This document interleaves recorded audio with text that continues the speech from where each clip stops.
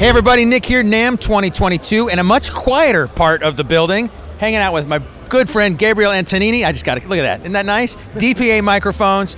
There's some really cool things coming out from DPA. One specifically is the microphone he's holding now. It's DPA's kick drum mic. Will you tell us about it, please? Sure thing. Hi, Nick. How you doing?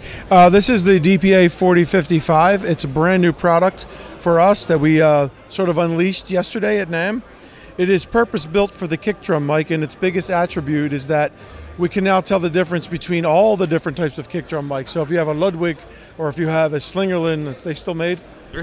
Well, there will be again, and they're still around. Right, or a DW or whatever, you now can actually get that DPA accuracy of on and off axis from the microphone. So we really can move it around, get the nuance, and we don't have to rely on a pre-EQ'd capsule like most of the microphones that are out there. Not that they're bad or anything, but they give you one sound, and it tends to make every drum sound similar. And we know, and you know, that they're all different. Besides that, it's a very a low sensitivity microphone, so it's 2 millivolts. So it's made to be close and take a punch. It handles at the top end 164 dB and 1% harmonic distortion at 159.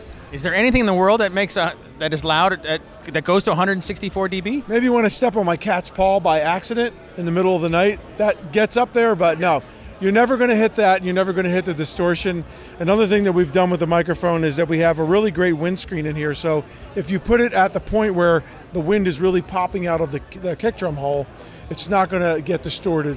It's going to take the punch, and it's going to be very accurate. In the back of the microphone, we've tied off 16 kilohertz. So when the microphone is facing the stage, there's going to be no feedback coming in caused by other things on the stage.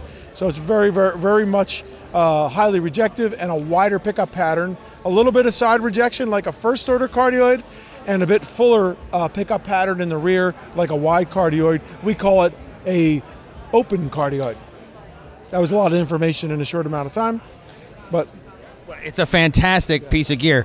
Gabriel came to Sweetwater not long ago and did an experiment where he's moving the microphone in and out of the drum around the inside of the shell on the front, and it's amazing how the sound changes, but it's always clean and clear with this microphone. It's a really cool new product. And super asymmetrical, so now very lightweight. We can put it inside the hole of the drum and simply move it around and get some angle of the microphone. We can also lock it with this ring, so now we're super locked in, super light. It's not going to drift on you during the course of the evening or the concert.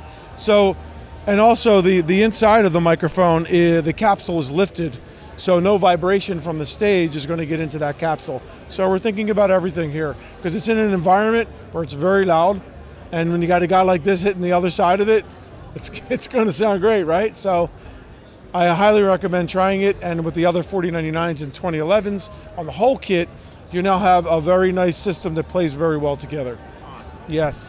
Thank you so much, Gabriel, for telling us about the new microphone. Check it out at sweetwater.com for sure. Have a great rest of the show, and we'll talk to you soon, man. Thanks, bud. Nice to see you. All right. Cheers.